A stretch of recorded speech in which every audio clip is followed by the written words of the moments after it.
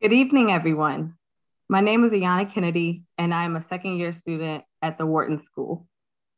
I am so excited to have you all join us today on this bright and sunny day. For anyone who is sitting in Philly, we really appreciate that you have joined.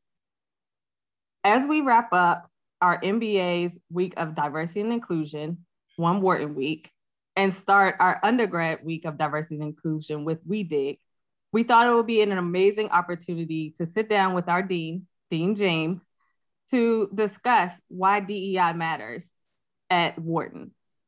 Today, you will hear from a panelist of students in an honest and candid conversation with Dean James on where Wharton stands on DEI and also get the student's perspective. We will all introduce ourselves and then we will get into the questions that you guys are probably interested in hearing about. As stated, I'm a second year student at Wharton, as well as a dual degree student at the Graduate School of Education, pursuing education entrepreneurship.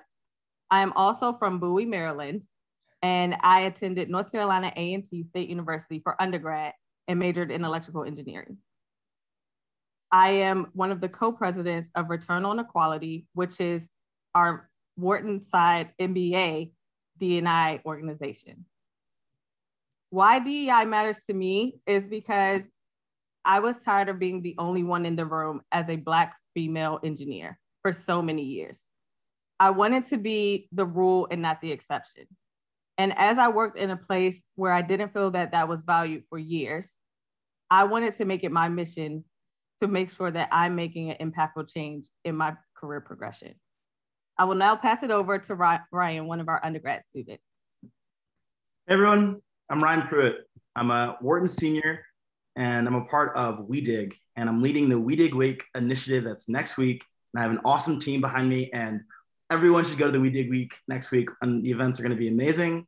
My pronouns are he, him, and his, and I identify as a Black American man.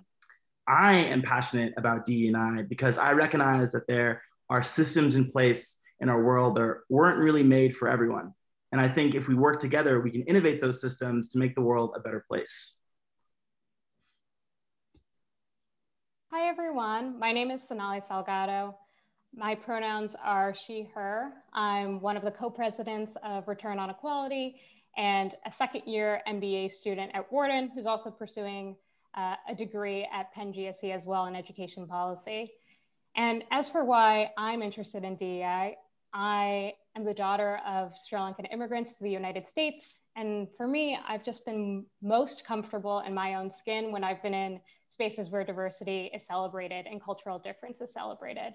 And so at Wharton and in my work before Wharton, I've tried my best to pay that favor forward and create spaces where all of us can celebrate our diversity. And with that, I would pass it on to Danny. Hi everyone, I'm Danny Mendelson. I'm a senior in the undergrad level and I'm from London. My pronouns are he and him, and I'm really passionate about DI. It stems from my mother, who's always been a big advocate for equality in the workplace and also just to be an ally to those that need it. And she really showed me the importance of joining the conversation. And I've learned that through my privilege, how important it is for me to join those conversations. And so I'm also one of the co-founders of WEDIG at the undergrad level. I will now pass it on to Karen.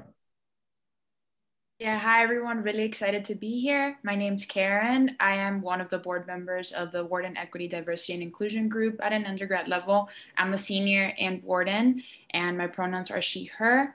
I identify as a first generation low income Latina, and I'm very passionate about DE&I because I grew up and went to high school and I really feared about how I would fit in going to an elite institution like Penn and Wharton. And I really want people to not fear that and to continue making space for others after me to feel comfortable and thrive in these spaces and make their voice heard. It's extremely important.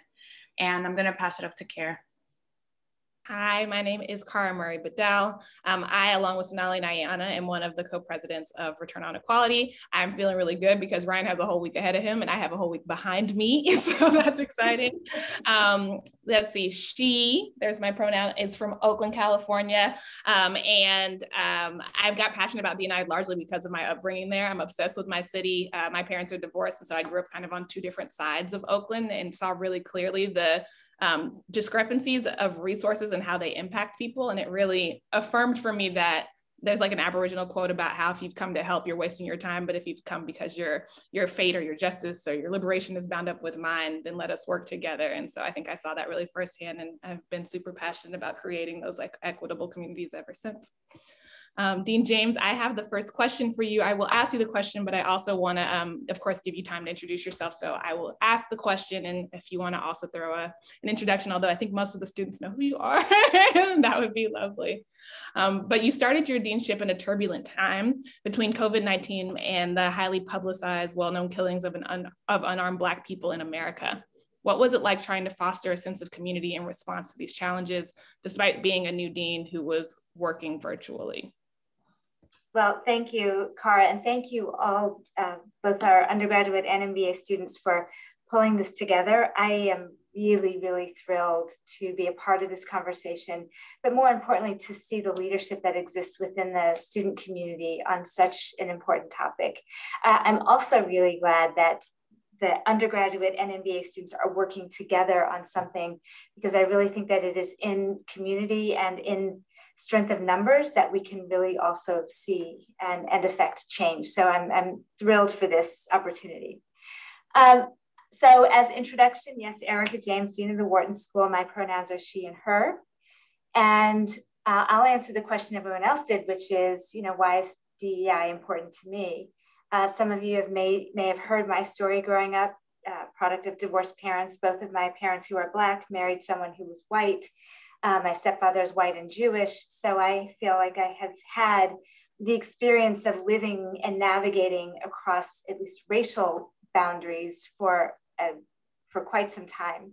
And I actually think it's the skill that I developed to do that that has led to growth in my own leadership. So I want to ensure that as the world becomes more diverse and as the world becomes more global, one of the things that I'm passionate at for Wharton is to be a place where we can provide opportunities for developing one's leadership to navigate and lead in diverse worlds. So that's why it's important to me personally and what I'm trying to do within the Wharton School.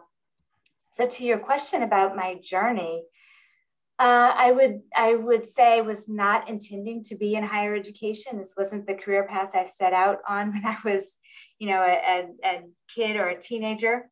But I really loved being in school and apparently never wanted to leave school. So I got every degree I could get along a particular trajectory and realized at the end of it that that PhD was preparing me to be in higher education and to be a faculty member. And even though over the years there have been opportunities for me to step outside of that, I can't think of another place or way that I would like to have impact. And in particular, as we're talking about matters of diversity, equity, and inclusion. So I started at Wharton last summer. I moved to Philadelphia weeks after all of the race protests were happening around the country. They were also happening in Center City, Philadelphia, which I did not have a chance to visit before selecting an apartment. And I remember moving in that first weekend and everything was boarded up. And I remember the graffiti on the boards all throughout Center City. And I remember I live right by City Hall. And so the protests that were happening and the police were just out in force every night. And it felt almost like a war zone. And I recognize that we have been, perhaps people on this call have actually been in war zones. So that's probably not a fair comparison, but it was unlike anything I had experienced before in this country. Just the desolate nature, knowing that that was precipitated by really heinous acts of violence. So in coming into this role, although I had not intended to spend as much time initially putting race at the forefront of my time as dean, I didn't know how I could not do that given the circumstances. And I needed to understand where Wharton was in its evolution of DE&I. And part of that meant I needed to have conversations with people who could share with me what is in the Wharton community's mind following the deaths of Breonna Taylor and George Floyd and sadly too many others. So I started with conversations with student leaders. I started with meeting with our staff. I started with meeting with faculty. And we were talking, and some of our board members, and we were talking about these issues. And it helped provide a grounding for me of what mattered, what people cared about. And it also helped to sort of fight some stereotypes that I had about the Wharton community coming in as I saw people's eagerness to talk about these issues. So I will ask you all a question, and it's in a similar vein. You all were here and experienced 2020 like the rest of us. And I'm wondering what you all saw as sort of challenges as you all lived through that. And actually we're reliving it again now. If you watch the news, knowing that the Chauvin trial is going on, it feels like even in a more heinous way, we're seeing the imagery of that over and over. And that has to affect you. So I'd love to hear you all talk about your experiences in the midst of this. Yeah, so I'll take that one. I think from the MBA perspective, I can at least speak for, it was hard, right? Like we were all on spring break and kind of trying to enjoy our time and kind of waiting to see what was happening in March, April timeframe, right? When COVID really hit us. And I don't think we fully actualized what this would mean. I think we were at a point of, it'll be a couple weeks. We'll definitely be back on campus soon. And that didn't happen, right? So we fully transitioned to a virtual setting, Q4 of 2020. And while we've integrated the hybrid model, right, we have not been fully back on campus since then. And so in the midst of our first year, that was definitely a blow to us, right? I can definitely talk about like classmates' experiences and heartaches and ups and downs with that, right? I know people want to talk about like, these are what you would call champagne problems, right? At the end of the day, there are definitely bigger issues happening outside, and we very much so understand that we're in our Wharton bubble. But for us, this was impactful, right? This is not what we at all imagined it would be when we all decided to pick up and leave our jobs, a year and a half, 2 years ago. So it was definitely a challenge, and it still is at times, like maneuvering the online learning, right? And we hit the summer, and then the Black Lives Matter movement hits. And I know for Sonali, Kara, and I, we were hitting the ground running with making sure we could work with, WGA, our student government, to make sure that we could be there for our Black community as much as possible, right? As 3 females of color leading the D&I organization, it was very important to us to make sure that students' voices were heard throughout these injustices. And I think we've tried to incorporate that throughout the whole year. And I think people have been responsive to it. They have been very much appreciative of how much work I would say that Wharton has done to be there for its students, as well as faculty has done so. And, while we're still navigating this Zoom world, right? Of course, Zoom fatigue, everyone has it at this point. Being on a camera screen for hours at a time has definitely been overwhelming. I think we are trying to find, the glass half full in this journey. And I know it might be a little different from the undergrad perspective. So I'd definitely love to hear you guys'. Yeah, I can add to that. I mean, I think we sort of experienced similar challenges, and a good way I would describe it is almost what we learned in our marketing classes. So as soon as spring break hit, it was like cognitive overload almost, because you're making so many decisions at once. And it's almost felt like we've been doing that for months on end, in terms of taking care of loved ones. I've heard of peers who have had family members that have had like mental health crises. You know, we know that mental health has plummeted just because we spent so many months in our homes cooped up, and we have tried to stay together while apart. But I think just the weeks and days of making so many decisions was definitely really stressful at an undergrad level in that sense. And adding to what Ayana was saying, I mean, as people of color, I think we did step up in the Wharton community, and WEDIG was created at the right time. And we've held community forums for the Asian community within Wharton, and also for the Black community. But, you know, it's just painful. And I think it's almost, I have the anecdote of like where you're like a chef cooking and you're cooking different things at once, struggling to make sure that they don't burn. And I think that's what the pandemic for me personally, and hearing my peers, that's what it's felt like, just sort of juggling a ton of things, making sure that nothing catches on fire, trying to be, you know, daughters, sons, brothers, sisters, classmates, professionals. I think it's been extremely hard, but you know, we're thankfully, you know, not everyone can say that, but we're all here on the Zoom call. Thankfully, we're healthy. And I think we've all learned a lot throughout this journey. Michael? Definitely. I think Ayana and Karen both put it amazing. From my experience, it definitely feels like a constant battle of running around, putting out fires every day.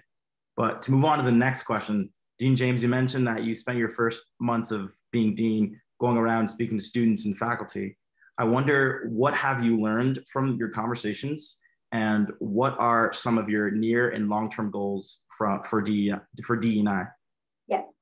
So, you know, I mentioned in my previous response that some of what I learned about Wharton really surprised me in tremendous ways. So I knew of Wharton's reputation. I knew the perception that existed about Wharton, that it was a finance school, that it tended to attract white men who are interested in going into finance. And then after that, sort of consulting. That was sort of, that's the image of the Wharton School by those who aren't in it.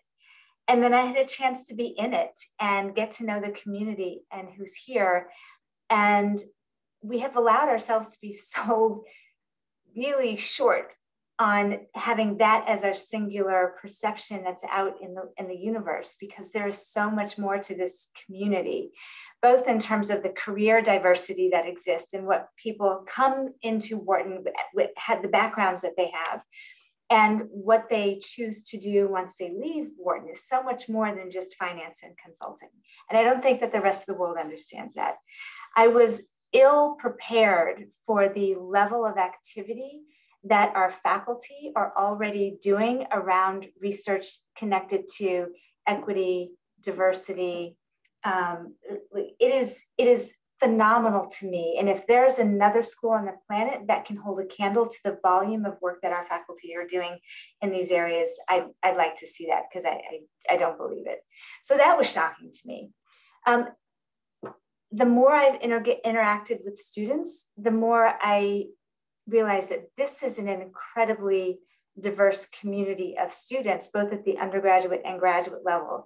Yes, by demographic characteristics that you can see on the surface, but also by the experiences that they bring here and the professional journeys that they are choosing to take. And I think I'm really excited to enhance the narrative of Wharton, so that we can continue to ensure that we're attracting all of the students who want to be here. Because I suspect there are people who are turned off because of a false narrative or an insufficient narrative, I'll say. And I think that's the same with the faculty and the staff that are recruited here. We want them to fully appreciate all of what Wharton is, and we need to find a way to expound beyond the current perception. My goals for DEI, they're many. I want to really capitalize on the work that the students are leading. So WEDIG, ROE, and others, even in non-diversity oriented student clubs, every one of them that I've spoken with has an initiative connected to DEI.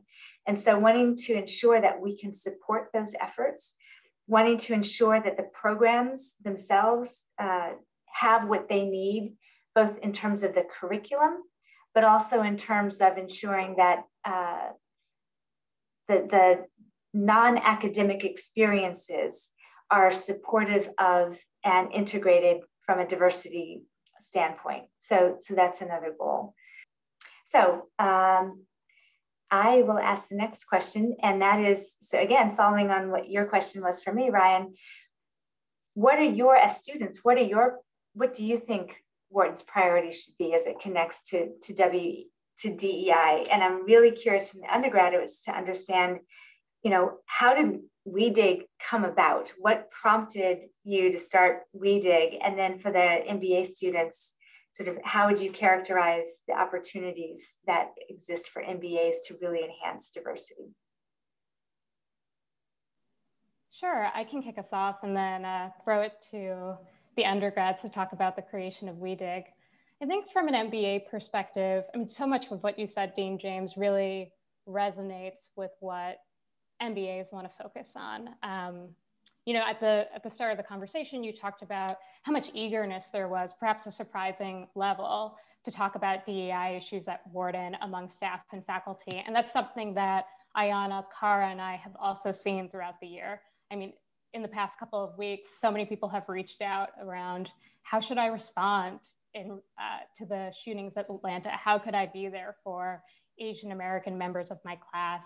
And similarly, people reached out after the highly publicized killings of unarmed Black men over the summer. So definitely people have that eagerness. I think sometimes we've seen MBA students not have the right vocabulary, which is part of what drives that outreach. They just don't have, sometimes they don't have the tools, and ROE and WGA try to create as much as possible those types of spaces where we can facilitate this dialogue and empower people to have these conversations and to understand how to navigate conversations that are often difficult. But I would say that we are two student organizations, and with that in mind, I think there needs to continue to be investment from the Office of Student Life in creating these spaces. We have Conversations That Matter, which OSL started to fill this need, but that's a priority, I think we would say, from a student life perspective. And then from an academic perspective, I think your vision for incorporating DEI into the classroom really resonates. I think we've seen MBA students talk about how equity could perhaps be woven in more thoroughly to classes, not just the ones that you self-select into, but the core curriculum as well. And I think we are living in a moment where people are questioning, how do you make the economy work for everyone? And as future business leaders, that's a question that we want to be able to answer. How do I think through, taxes are an expense, but taxes also fund so many public services. We have a responsibility not only to shareholders, but also to stakeholders. Some classes do obviously focus on that, but I think there's an appetite to see that woven in more thoroughly to the academic experience. And it looks like Wharton is moving in that direction, which is very exciting.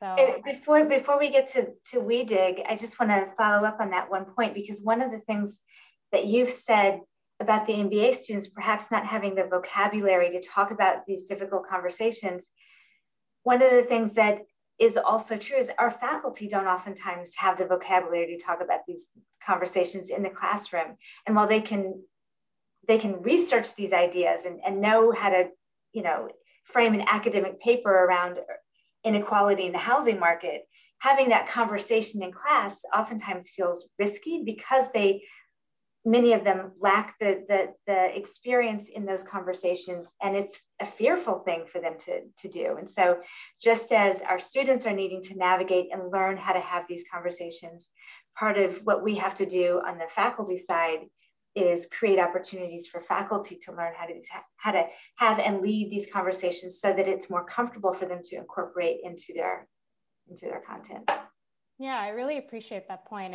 I think something that we'll talk about perhaps later on in this conversation is around faculty diversity and getting more representation among faculty members. But even if you're from the dominant group, we would still hope that you would feel comfortable and have the vocabulary to have these very important conversations in the classroom. So we really appreciate that point.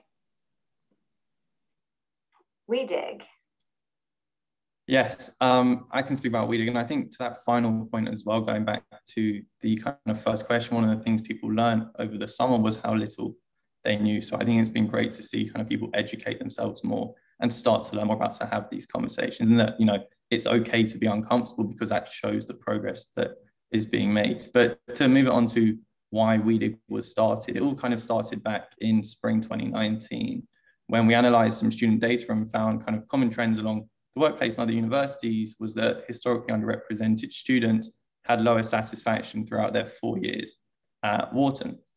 And it was, how do we go about solving this problem? So Nia Robinson, who's now a junior at Wharton and the co-chair of the Wharton Dean's Undergraduate Advisory Board, put together an initiative team that I was grateful to be on, of Wharton student leaders, to try and find a solution to this challenge. And we found, you know, this isn't something that you can slap a band-aid on and will go away. And this isn't kind of a one solution scenario where one thing will solve everything. So we came up with 3 different implementation models.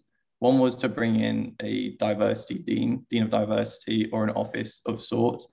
The second was to create a student organization that was administration sponsored, that would look at everything. And the third was to do a steering committee.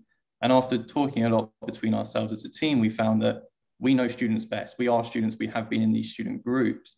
And there was, you know, some sort of ownership, but also we knew we could get that done. So we ended up going for the implementation model around creating a student organization, and started working with the undergraduate division on how this would work, how this would look, how it would fit in, how funding would happen.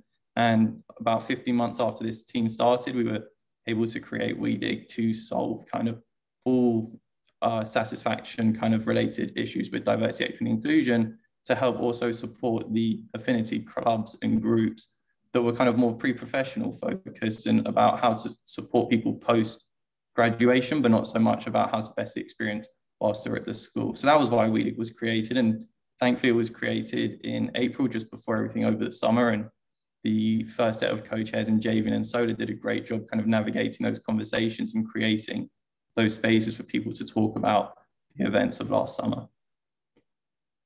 Thanks for sharing that. I think the other part of your question was kind of about like interest from the Wharton community about diversity and inclusion, and so maybe I can take some of that, and if someone from the undergrad side wants to hop in too. And I think you're absolutely right in saying that there is more appetite for diversity and inclusion here than I think maybe we give credit for. I think part of the issue, and I think part of the perception, is that it still sometimes feels like kind of a dominant culture exists at Wharton. And so it's like, even though the majority of the school is not white men, it feels like because of that history, and I think because of that culture, there's just something here that kind of like makes that the dominant thing. And I think especially when issues of diversity come up and things start to percolate in the community, sometimes the feelings of the dominant group get prioritized over the feelings of the majority. And that's something that I think I've kind of battled as a student here. The other thing I'll say is that, I think there is a lot of interest, but there also is a lot happening at Wharton that's happening in the rest of the world, which is that we get siloed and we end up hanging out with people who look like us and who we feel comfortable around.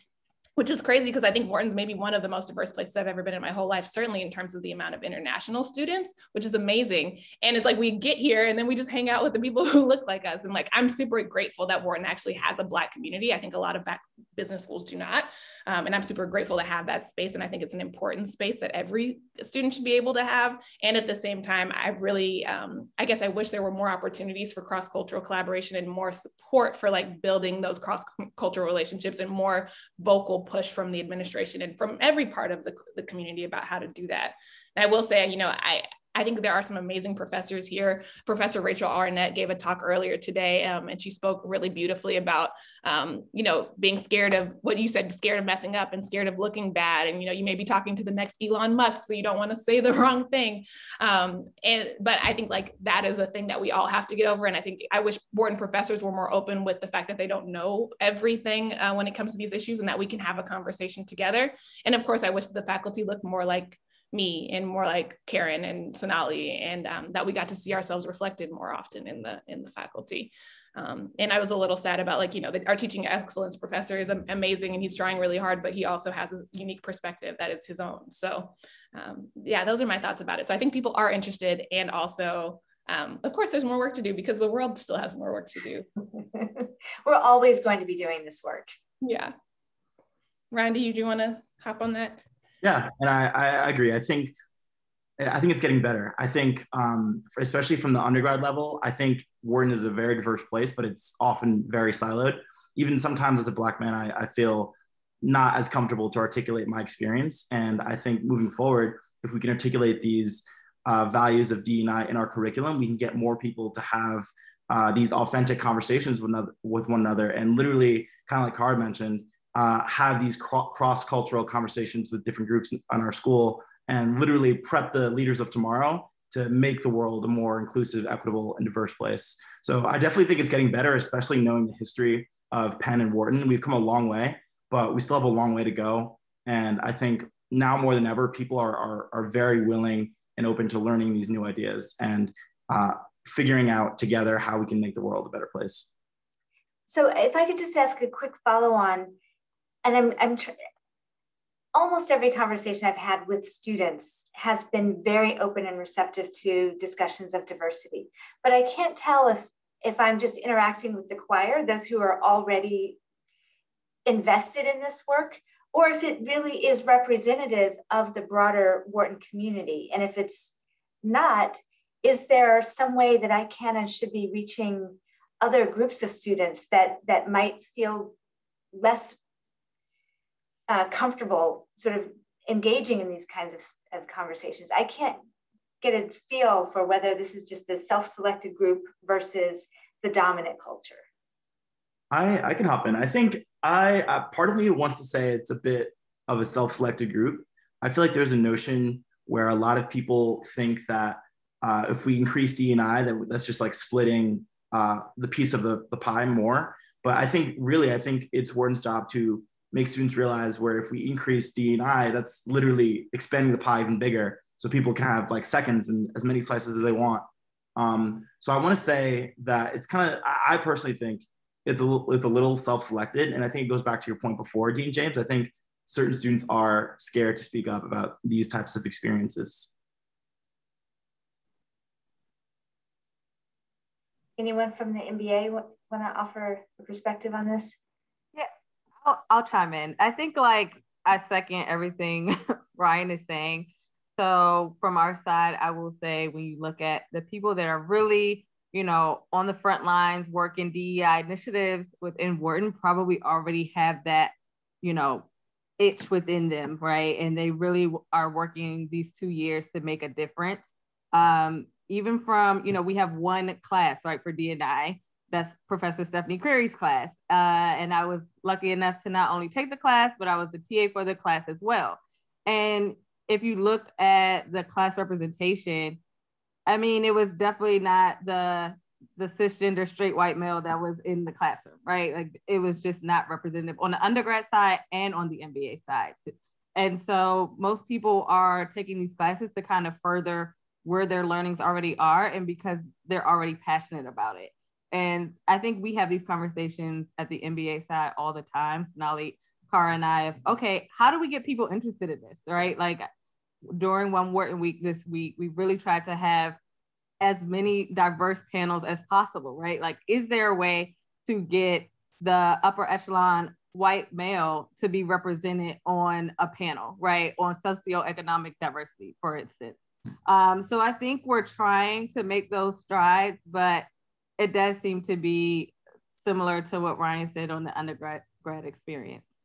Yeah, and I will say that our attendance at the events this past week, there's not been a lot of white man attendance, and I know they're out there. Yeah. I see them in class, so I know they exactly. Exactly, Cara. Exactly. But I wonder, I mean, your question was also like, where do you find them? I mean, I'd be really interested to, like, if you went to a finance club meeting and started bringing up these issues, how they would talk about it. And I don't know the answer to that question, but obviously they are part of social clubs like hockey and part of finance club and whatever management club. And so I'd be super curious, like in those settings, how they would react to a conversation about this if you were there with them. Yeah, I would echo both of Ayana and Kara's sentiments. I think that a lot of these D&I conversations in classes are opt-in, and to some extent we are preaching to the choir. We are always cognizant of how could we expand and reach out to more students? How could we cut this question from different perspectives? Like maybe have an analytics event, which we did this week, to try to pull in more folks than maybe if we focused on the more touchy-feely side of D&I, which we did today with our conversations across difference panel. But it is something that we are cognizant of and trying to do from the bottom up. But I think if we really want all students to graduate with this education and how to manage across diversity, then there needs to be more top-down guidance on how to launch this more universally at Wharton, which it sounds like Wharton, is moving in that direction, and that's great. But this is also actually a great segue to our next question, which is around, as Wharton launches these various initiatives, how will we go from an abstract high-level goal to tangible initiatives and perhaps even metrics that will be tracked going forward? We often say in the MBA program, probably in the undergrad program as well, you can't manage what you don't measure. So on that note, how do you hope Wharton will measure and track success on these initiatives? Yeah, so there are, I think of this in terms of the different stakeholders that are part of the Wharton community. So several of you have already mentioned faculty and faculty representation and wanting to see faculty that look like you in the front of the classroom. And as someone who's gone through a lot of education myself, I had the same desire. I don't think maybe in college I had 1 or 2 Black faculty my entire 4 years. And so there is an opportunity to work to enhance the representation of the faculty that are here. And that includes having diverse faculty across as many of the departments that exist. As Wharton is similar to many other business schools where faculty and management tend to be more diverse than, for example, faculty in finance or operations. And part of that is, there are more folks of color who are getting degrees in management or strategy than they are in operations or finance, but that's not an excuse for us to help build a pipeline by starting earlier in the pipeline. So our doctoral program actually is really committed to creating ways for more young college students to learn about the pathway to get a PhD, because once you're on that pathway, then you are eligible to become a faculty member. And so that's where we can sort of help facilitate the growth in the pipeline of future faculty who are faculty of color. So that's one area. Are we growing the pipeline, and are we growing the number of diverse faculty represented in the Wharton community? On the student side, one of the things, again, so pleasantly surprised, not only because of the effort of the student leaders, but at the programmatic level, there's real commitment to this work as well. I've spent a lot of time working with Vice Dean Robertson at the undergraduate level. She has an entire strategic plan that's being implemented over a period of years that is really about creating a diverse and equitable environment so that our students can thrive while they're here. Some of that work is also happening at the MBA level. And so to the extent that we can put, to your point, Sonali, real metrics so that we know that 2023 is better than 2021, either because we have a more representative class or because we've offered diversity content in a bigger percentage of the curriculum. Those are the kinds of things that, that we are able to get more members of the sort of non-diverse community engaged in diversity activities and programming and leadership roles. Those would be ways in which I'm thinking about how do we measure the success of Wharton going forward in this area.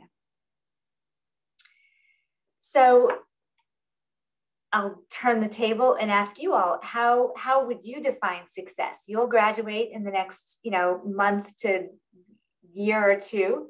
How would you define success for Wharton when you come back for reunion in 5 years? What would you be looking for that's different?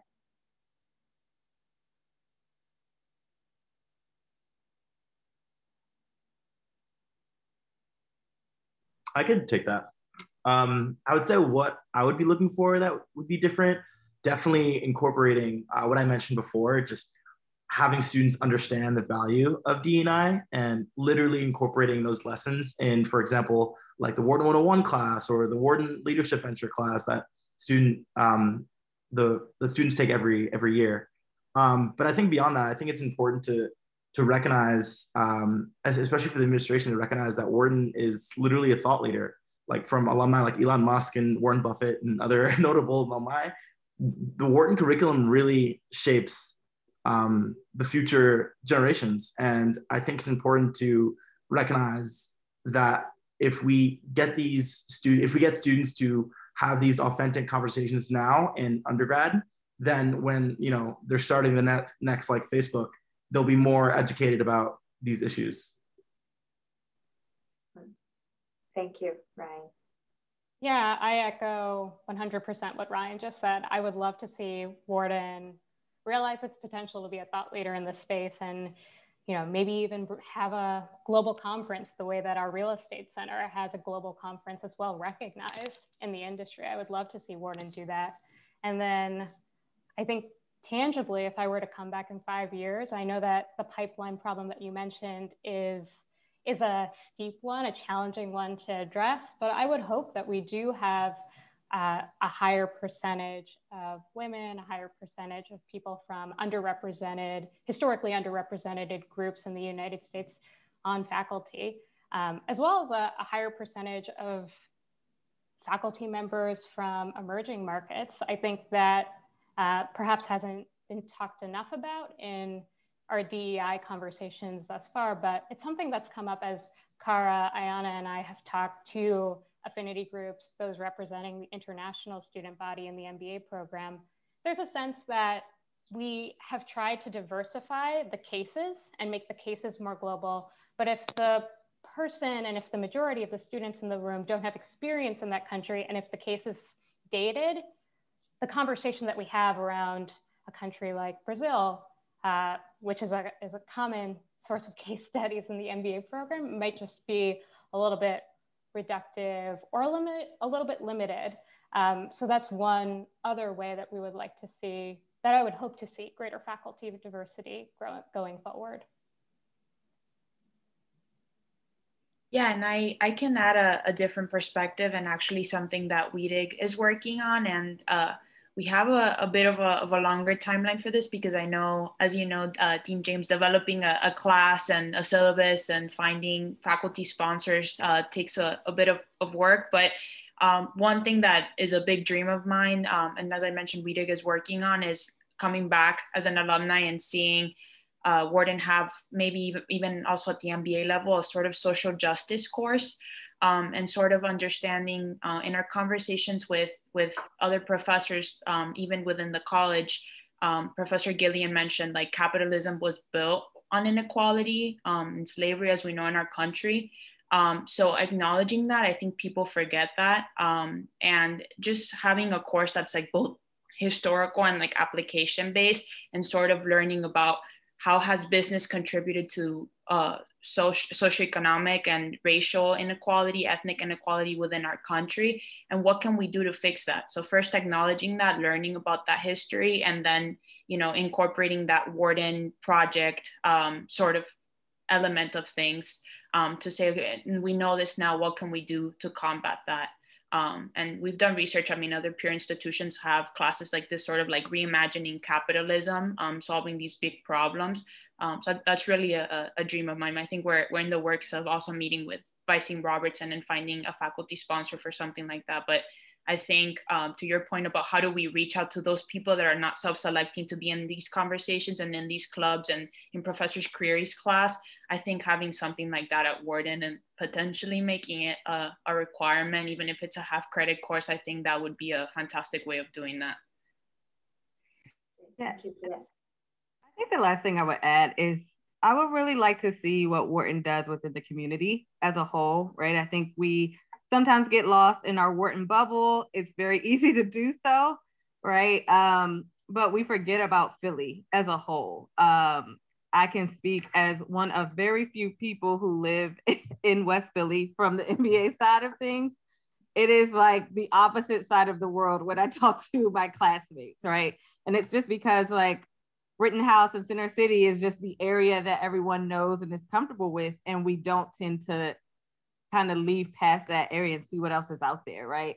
So I would like for Wharton to just become a little bit more involved in the community when I look back in 3 to 5 years. I think I get this question a lot as an admissions fellow, talking to perspectives like, well, what do you guys do with the Black community? And I'm like, you know, we try. I think we have efforts to be involved, but I definitely think we could do more there. And even having brief conversations with some of the undergrads over the last few weeks and understanding like their sense of community when they're walking out of Wharton in 4 years, it touched my heart when someone told me they wish that they had the pride and joy that I had being a graduate of a historically Black college and university like North Carolina A&T.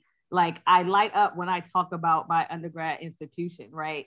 And they feel like they missed that, and they're leaving this Wharton community to enter another one, and that'll be a gap that they have to fill, right? So I think like as a Wharton community, we need to like integrate into the Philly system. Well, I appreciate all of those suggestions, and thrilled that sort of we're on the right path, because the groundwork that we're laying now is to precisely capture some of the suggestions that you have in place. So I think I just interrupted someone. No, not at all. But I was just going to ask a question after, kind of saying that there's a lot of hopes from the student side, and from this talk, it's evident that there's a lot that you're working on. So what can we do as students to kind of bring people together across the campus to like talk on these pressing issues and to get involved and work on them? Yeah, well, thank you. And you're already doing it. The fact that we're having this conversation now is certainly one example. But I do really want to make sure that what I see of Wharton is an accurate reflection. And if there's a bifurcation, and those who are sort of deeply committed to the work around diversity, and those who, you know, not resistant, but just aren't interested, then that's a way that our community is fragmented. And I love your help in understanding what are the areas where we can all come together and where there is consensus, and that it may not be related to race or gender or sexuality or anything of that nature, but things that bring us together as a Wharton community that we can all enjoy and appreciate. So I welcome ideas and thoughts on that. And then you all will be the ambassadors of this brand. You are now, and you will be even more so when you leave here. And to the extent that we're working to really enhance Wharton's brand around the world, and part of your brand is how you present yourself in the context of diversity and creating inclusive environments. You represent the school, and our school will be judged on your actions, but you're also going to be exposed to so many people that might not be aware of what's available at Wharton. And so to the extent that you stay in touch with us and bring people into our community, either recommending them for students or opportunities to engage with us in other formats, partnerships programs that we're starting. You'll learn next week. I can't say anything now, but you'll learn next week of a significant partnership that we're creating with another organization on diversity, equity, and inclusion, and it will be a national initiative. So stay tuned for that. But more of those ways, you're going to be going out into the workforce, and your companies are going to be doing work around DEI. Well, how can Wharton play a role in facilitating the work of your organizations around this?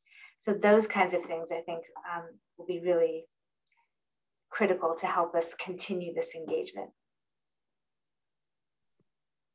We really appreciate that insight, Dean James.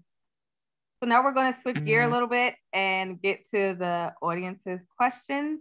Our first question is to Dean James. Catherine wants you to elaborate a little bit more on what you were talking about when you mentioned vocabulary, the appropriate vocabulary for DEI that professors don't necessarily have. What is Wharton doing at the faculty level to train these professors to have these kinds of conversations more often? Yeah, so I wouldn't say that there's a dictionary of words that they need. It's more of a comfort level in opening up a conversation that will be productive in the context of the work that they are teaching in context of their academic expertise, right? So for example, I'll take an economics professor who is talking about the housing market and inequity in the housing market. Well, he or she can look at that from an academic perspective and sort of give you data connected to it. But if someone asks the question, well, what do you think about, folks in West Philadelphia not having access to home loans, and it gets to a level of personalization where they're going to have to communicate an opinion that feels risky sometimes, because you don't want to inadvertently say the wrong thing or communicate something that is awkwardly stated and could be inferred or interpreted in a way that wasn't intended. And so I think what we find is that our faculty, and it's not just Wharton faculty, I think this is people in general, choose not to engage in those conversations to avoid potentially doing or saying something that can be misinterpreted. And that's the confidence and culture that we have to create to allow grace in our conversations in class, to allow people to communicate authentically, and to give people the benefit of the doubt that something that may be heard as antagonistic was not intended to be antagonistic. And so that's the kind of development that I'm working to create space for our faculty. But I also think there's a responsibility for our students in those conversations as well, to have that kind of grace as we're working and developing our skills to have difficult conversations around sensitive issues in a classroom setting. I love that. Thank you so much. And I think we have time for one more question. This question is from Jamal Wright, and I'm going to read it as he wrote it. So as a Black Wharton MBA, on the first week of my summer internship, I helped author an organization's public response to the death of George Floyd.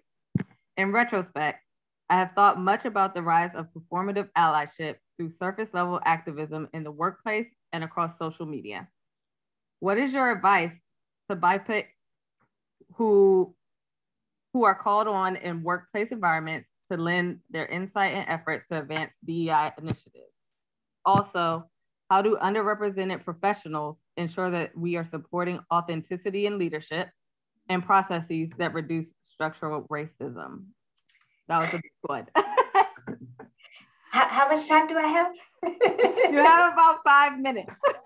Easy. So easy. Thank you, Jamal. We appreciate it. Love it.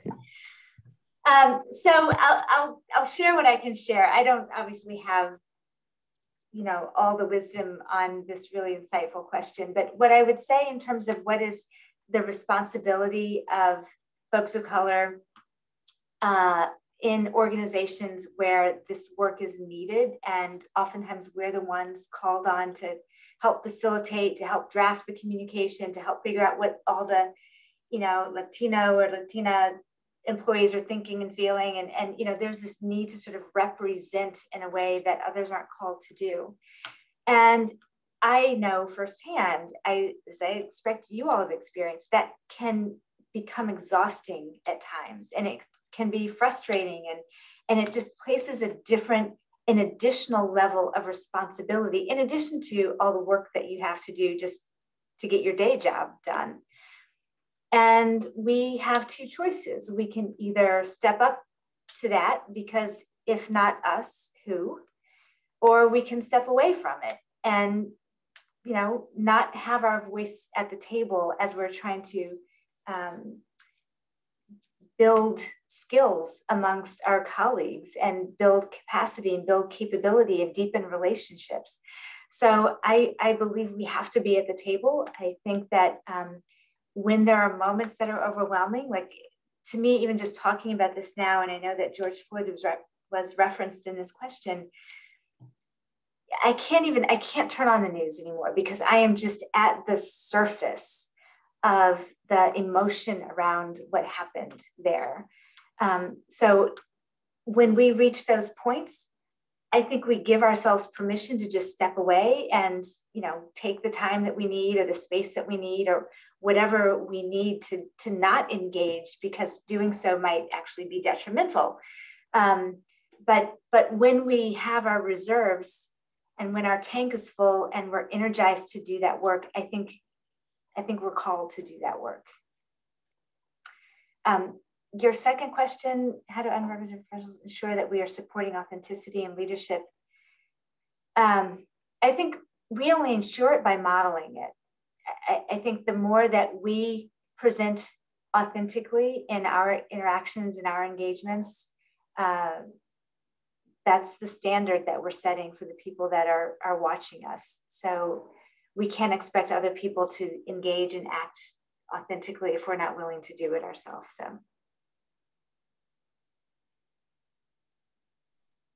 All right. Thank you so much, Dean James, for taking the time to speak to us. And thank you for everyone out there listening and watching. Hopefully this conversation can set the tone for future conversations like this at Wharton. And hopefully now more than ever, we can start to come together. Awesome. And I just want to plug quickly in the chat over there. You'll see that Ryan and Karen and Danny are having their WEDIG week. If you are an undergraduate, pop over to that chat and sign up for WEDIG week. If you liked what you saw here and you want to talk more about it, if you have more thoughts, we're going to be doing that. Did you have to put that back up, Ryan? Put it up. Oh, he's a committed WEDIG dad over there.